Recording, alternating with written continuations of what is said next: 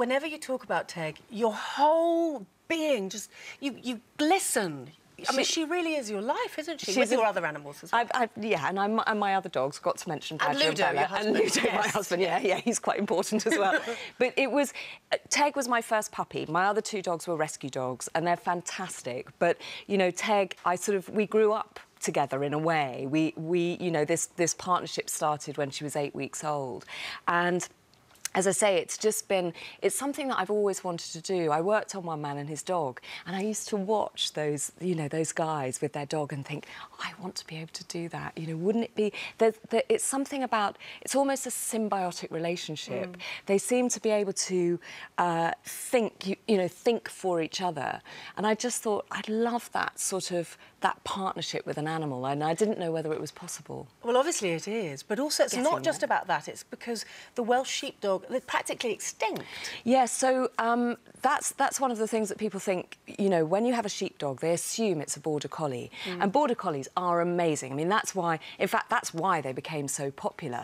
You know, you watch One Man and His Dog and you watch those dogs work, and of course, they're absolutely entrancing. They're right on it, as you say, you know, they fixed eyes on the sheep, and they seem to be able to anticipate everything that their handler wants them to do. And that's exactly what happened. When sheepdog trials started in the late 1800s, these sort of, you know, most dogs were kind of herding dogs, and Welsh dogs were really good kind of utility dogs. They could herd cattle, they could herd sheep, they could protect their owners when they would, you know, the Welsh drovers would take the animals right across Wales up to markets in England, even as far as London.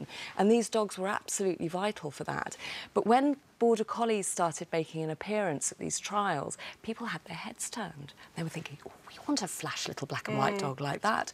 And unfortunately, what that meant was that the Welsh dog and other kind of traditional herding breeds slightly got superseded or inbred with border collies. With the other ones. And so...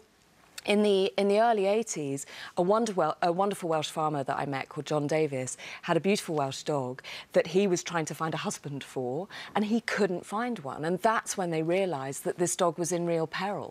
And so the Welsh Sheepdog Society was born to try and save this type of dog. And you're doing a big part of that, obviously. I hope so. With this show.